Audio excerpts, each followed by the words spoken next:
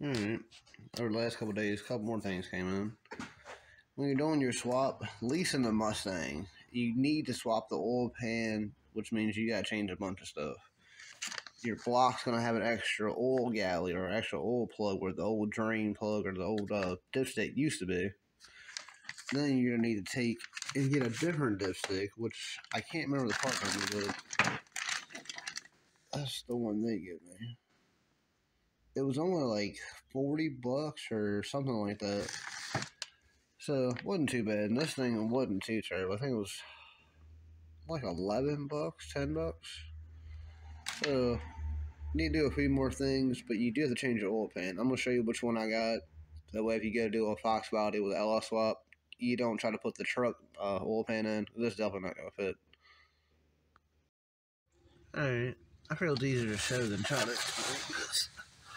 There is very, very little oil pan clearance. This one, I believe, is a Cadillac CTSV. It's basically just a low-profile version, I assume. But without doing this, your oil pan will be probably about down to here. There's no way it's unclear. It barely clears now. So, like I said, if you have a Foxbody and you're trying to do the swap, you can buy a different K member and stuff.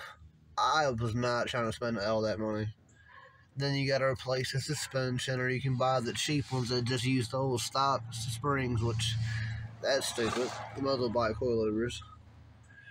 But I'm gonna go ahead, try to go ahead and put the drain plug in. It's essentially just almost like a bolt. Where y'all can see. Essentially like a bolt with like two rubber little O-rings. I'm going to show you where it goes so I can actually reach in there. Probably have to jack it up, but give me a couple seconds. Alright, I got it modeled down there, but apparently reversing the headers is making the fitment kind of hard. So, I'm going to take the dead blow, tap her down in there. It's spot might be fun. One leg, I got to pull it back out. It's actually hitting the damn starter. It's hitting the spark plug tube. So I'm gonna come up with something real quick. So I'm probably gonna take a break for a few and I'll come back. Alright, after bending it around, struggling with it, it barely fits. I'm about to probably bend the tube a little bit so I don't hit the header, the starter, the spark plug tube. So kind of gotta pick which one's more important.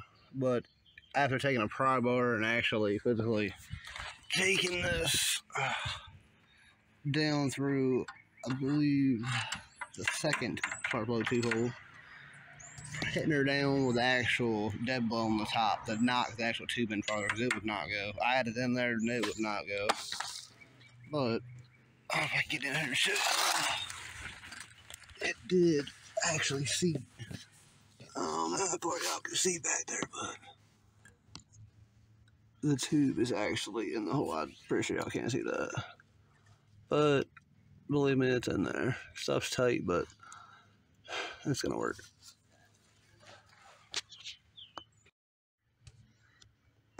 Alright. I was gonna say it was the wrong dipstick tube, but I was just low on oil, if y'all can see. It's actually like about halfway up. The cheap China tube was like $36 or $39 or something of that nature. Definitely if you're trying to keep it cheap, it wasn't a bad buy. I did have to bend it, and I'm more likely gonna take the tab that I bent the shit out of and actually bend it like back to like this bolt hole or to something convenient. That way I don't have to use a zip tie. Alright, I heard where I got too far. I went ahead and bent the tab. I just straightened it out. It wasn't gonna fit the way I hoped, so I just kind of bent it away from the header real good. Got it off the spark plug tube. It was close to the starter, so I went ahead and moved it away so it definitely won't ground out or something crazy.